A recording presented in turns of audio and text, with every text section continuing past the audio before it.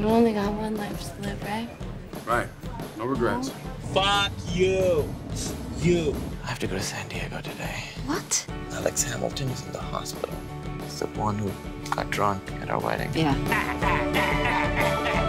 What the fuck are you guys doing down here? You guys came down here to bring me back up to San Francisco because my dad says that he wants me back home. This is an intervention.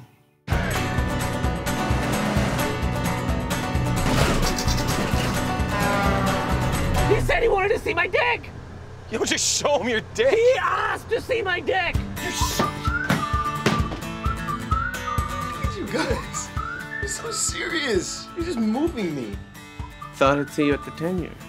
Thought you'd play with your band or something. There's no band anymore anyway. Shit. Really doesn't mean to be a tool. He just can't seem to help himself. Looked like 1998 Puff Daddy. That was his best period. I'll take that as a compliment. You don't think I want to bring home Hollywood floozies and just make love to them? I don't even want to fuck them. I want to look them in the eyes and, like, taste their faces. Don't do that. I dare you. I'm not gonna do it. Don't fucking do that. See what happens if you do it. He's an alcoholic who needs professional help. What's up with you, dude? But you can't keep this up, man. You guys are just always talking. Stop!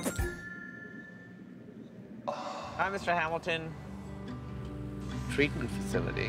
What, we're just supposed to drop him off there and say goodbye? If he leaves, he leaves.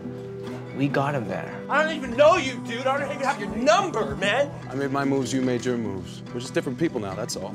Just because you decide to be something, bro, doesn't mean you can be. You are what you are. I failed, man. I failed. I was in a band for a few years. So what are you doing now? I know the feeling. It's happy hour. See, it's not all bad. Who's to show what you know? What are you trying to say? That nobody likes you. Oh, Jesus.